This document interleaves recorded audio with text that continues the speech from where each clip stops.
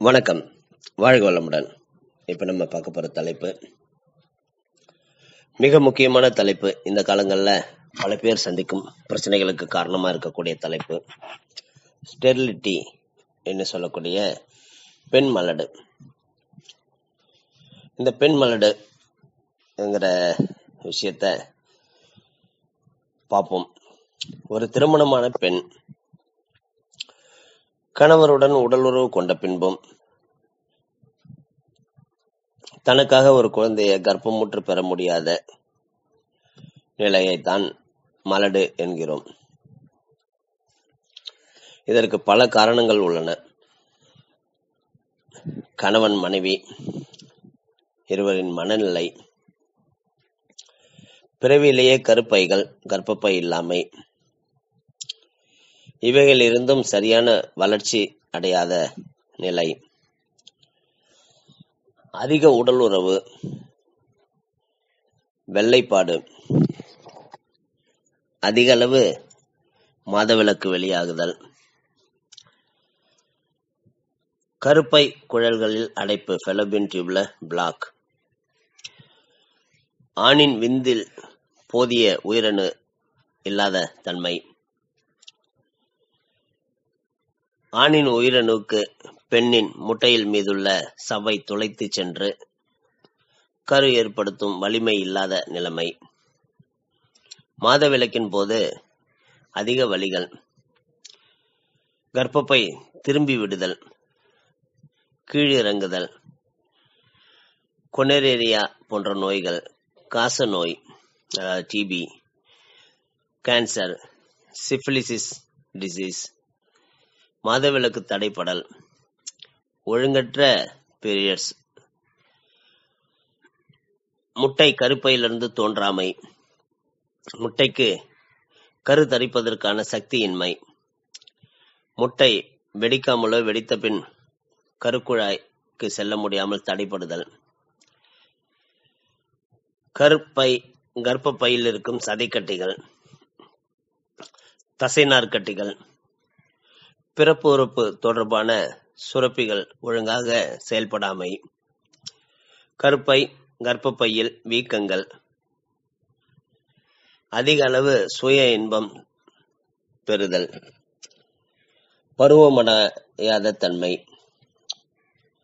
கருக்குழல் அருகிலுள்ள பகுதியில் ஒட்டிக்கொண்டு அசைவற்று இருப்பது,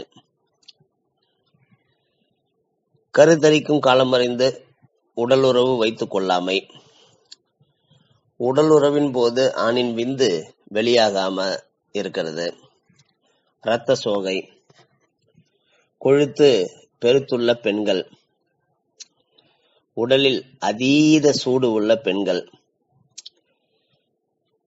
கருப்பைகள், கர்ப்பப்பை சுருங்கி காணப்படுதல், ஜெனட்டிக்காரன் யோனியில் இருந்து விந்து வெளியேறி விடுதல் ஆகிய நிலைகளில் இந்த ஸ்டெரிலிட்டிங்கிறது ஏற்படும்.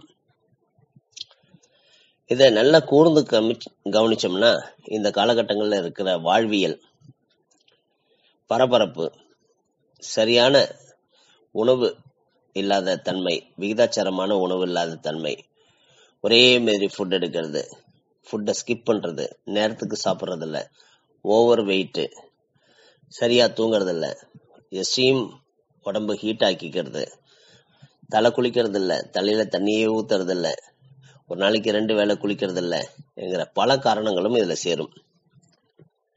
இது எல்லாத்துக்கும் மேல முதலில் சொன்ன கணவன் மனைவியின் மனநிலை.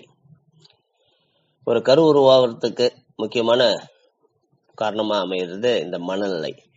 ஒரு ஹாப்பி ஃபீலும், ஒரு சந்தோஷமான மனநிலையும், ஒரு அமைதியான மனநிலையும் அமையும் போதுதான் இந்த கரு உருவாவதற்கான வாய்ப்புகளே ஏற்படும். ஒரு மெக்கானிக்கல் அப்ரோச் என்று சொல்லி உடல் உறவு கொள்ளும் போது அந்த நிகழ்வு நிறைவுறாத நிகழ்வாகவே மாறி போகும். ஐம் 30, ஐ வாண்ட் பேபின்னு கேட்குறவங்களுக்கு கரு உருவாகாம இருக்கிறதுக்கு முக்கியமான காரணம் அவங்க மனப்பூர்வமா குழந்தைய எதிர்பார்க்கல, ஒரு கடமையா நினைக்கிறாங்கங்கிற காரணத்தால. அதனால இந்த ஸ்டெரிலிட்டியில உடலியலுக்கு மேல மன இயல்ங்கிற பிசியாலஜிக்கு மேல சைக்காலஜி சிம்டம் ரொம்ப ரொம்ப முக்கியம்ங்கிறத உணருங்க. நல்ல உணர்வு நிலைக்கு மாறுங்க.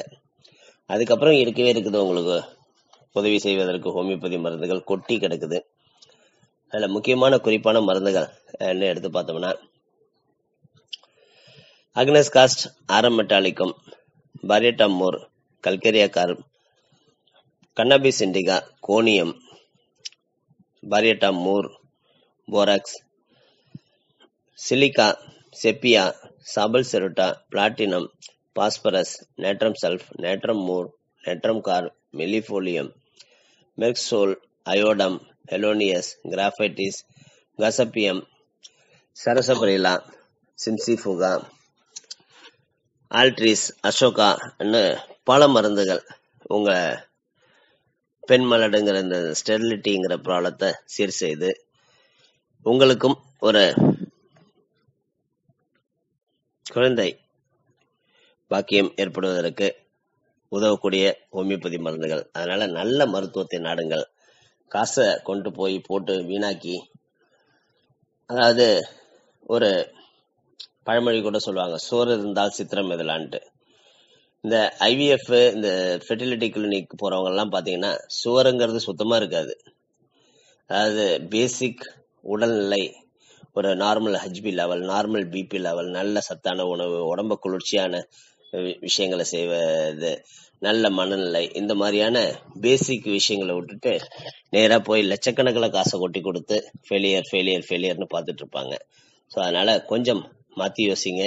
நல்ல இது எங்க Pondicherry homeo learning forum YouTube சேனல்ல ஃபெர்டிலிட்டியை பற்றியும், இந்த ஸ்டெரிலிட்டியை பற்றியும், உடல் உறவுகளை பற்றியும், சைக்காலஜிக்கல் பற்றியும் பல பதிவுகள் உண்டு. ஒரு கிளான்ஸ் எல்லாத்தையும் பார்த்துட்டு, இது எங்களோட சேனல் மட்டும் இல்லை, இன்னும் நல்லா நிறைய படிங்க, நிறைய தெரிஞ்சுக்கங்க. அதுக்கப்புறம் எந்த மருத்துவத்தை நாடுவது என்பதை நீங்க முடிவு பண்ணுங்க. என்னை பொறுத்த வரைக்கும் ஃபெர்டிலிட்டி, ஸ்டெரிலிட்டி இந்த மாதிரி பிரச்சனைகளுக்கு கூட்டு மருத்துவம் எதெல்லாம் நல்ல விஷயமோ அது எல்லாத்தையும் சேர்த்து செய்வோம்.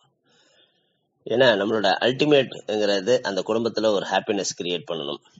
அதுக்கு நம்ம துணை நிற்க வேண்டும். அதனால எந்த மருத்துவ முறைங்கிறது முக்கியம் இல்லை, ஒன்லி அந்த ரிசல்ட், குழந்தைங்கிறது தான் முக்கியம். வாழ்க வளமுடன், வாழ்க நலமுடன். இந்த மாதிரி ஹெல்த் ரிலேட்டட் பதிவுகள் உங்களுக்கு தொடர்ந்து கிடைப்பதற்கு Pondicherry homeo learning forum YouTube சேனலை சப்ஸ்கிரைப் பண்ணுங்க, கமெண்ட் பண்ணுங்க, லைக் பண்ணுங்க. உங்க நண்பர்கள் உறவினர்களுக்கு இந்த பதிவை ஃபார்வர்ட் பண்ணுங்க, ஷேர் பண்ணுங்க. வாழ்க வளமுடன்.